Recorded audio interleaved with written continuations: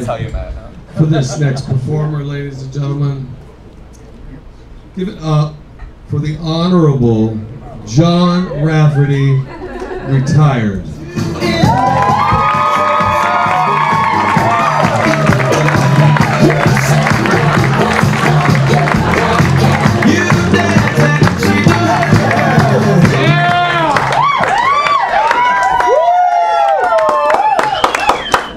All rise.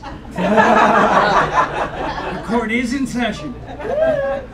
This is actually my first time on the stage. People have been saying to me, "Oh, that's nothing. You've been in front of audiences for the last 25 years." I said, "Yeah, but I was always making them cry before." This is a whole new thing. In fact, I have sentenced people to jail cells bigger than this room. I recently retired after 25 years on the bench. Woo! 25. Woo! In my final press interview, a woman reporter said, "Your Honor, in 25 years, what was your most frequently asked question?" I told her, "What do you guys really wear under those robes?" She said, "Do you have any parting advice for all those attorneys that have appeared before you 25 years?" I said, "Yeah, keep your briefs clean." It's a big change being retired from the bench. Previously, I was always introduced as the distinguished. Now, if I'm introduced at all, it's as the extinguished.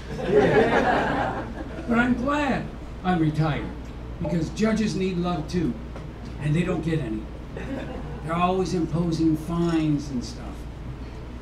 In 25 years, I made so many enemies on the bench that when the presiding judge was asked where he wanted to hold my retirement party, he said, "In the closet." And we're not sure we're going to be able to fill that.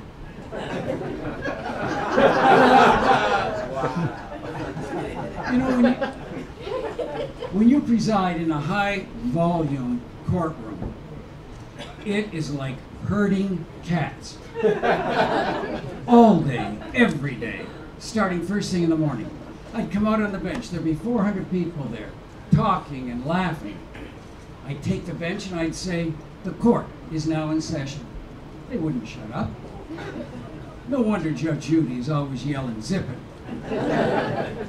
Again I'd say, "The court will now come to order."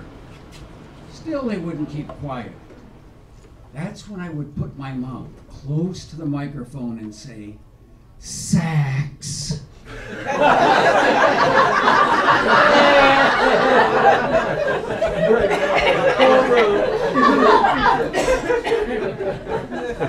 Immediate silence in the whole court. I sure wish I could have had people like you in my court. But all of you look too smart to get caught. I was not exactly dealing with the Harvard faculty, you know. I would say to the people, folks, an arraignment is a very simple court procedure. If you don't want to go to trial, you have to plead either guilty or no contest, and they're just about identical, except that a no contest plea cannot be used against you when that busload of queens, all dressed like nuns, that you slammed into on Gay Pride Day, sues your ass. But I couldn't get anybody to plead no contest. They would plead no concept.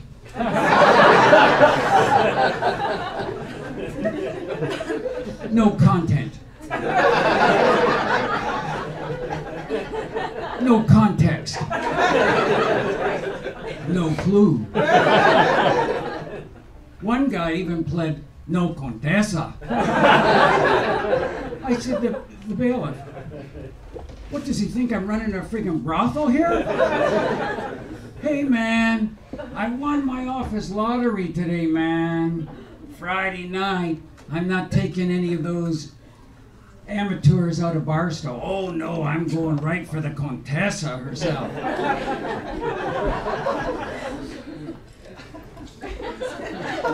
One guy appeared before me and I said, "Sir, you are charged with breaking your written promise to appear in court." He said, "I didn't know I had to come. I'm from New Jersey."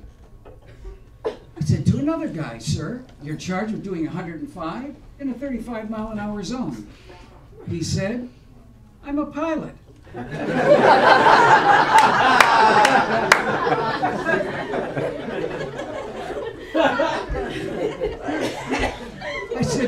I said to another guy, "Sir, you are charged with driving a vehicle with an expired registration." He said, "The cop should have said it my grandmother. It was her car. And she was in the trunk." One guy even asked if his DUI trial could be transferred to Florida. I said, "Absolutely. I see no reason for the California taxpayers to object to paying the tab for the airfare, lodging, and meals for the entire jury pool of 60 people, the police officer, the lab technician, the judge, the clerk of the court, the interpreter, the court stenographer, the bailiff, the DA, and the public defender. In fact, after the trial, would you like to go to Bermuda? Would you like first class? Do you do vegetarian?" I said to one guy, "Sir, you are on summary probation." He said, "Does that mean I'm only on probation in the summertime?" I could not even get any cooperation from the interpreter. One time, she chose the wrong Spanish word for violate. It came out. If you don't complete all your conditions of probation, the judge will rape you.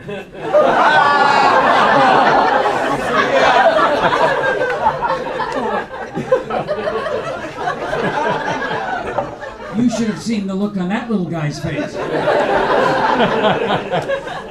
Every morning, I would tell the people, "Folks, we have 400 cases on the court's calendar. So the people behind you want to get back to work at some time today. When you hear your name called, would you please step up quickly, move to the front of the courtroom, stand at the podium." First case on the court's calendar is the People versus Joe Lipschitz. 4 times I had to call out that man's name before he stood up.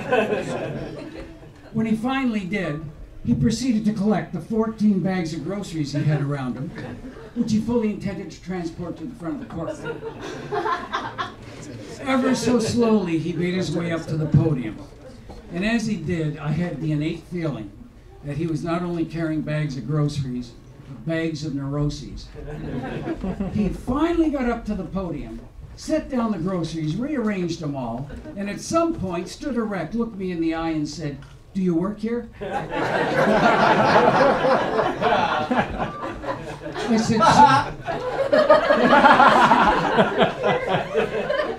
I said, "Sir, I would cite you for contempt, but that would be redundant." "Is that your true and correct name?" "Yes, Your Highness."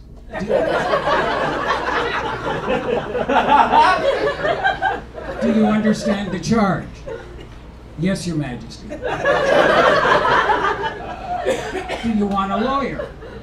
"No, Your Eminence." "How do you plead?" "No consciousness." I said, "Sir, are you sure that's the plea you want to enter?" "Yes, Your Excellency." I said, "May the court correctly assume that by that you meant no contest?" He said, "Yes, Your Grace." "Is there any legal cause why sentence should not now be imposed?" "No, Your Holiness."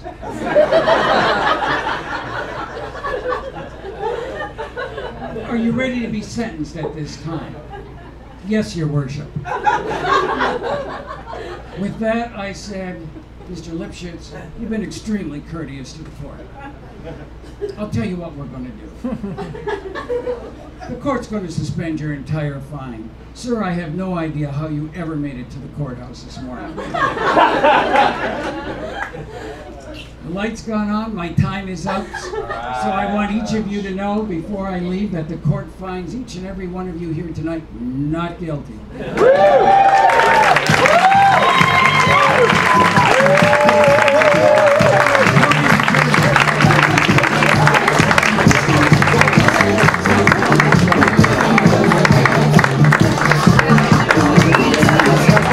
Give it up for Mr. Rafferty.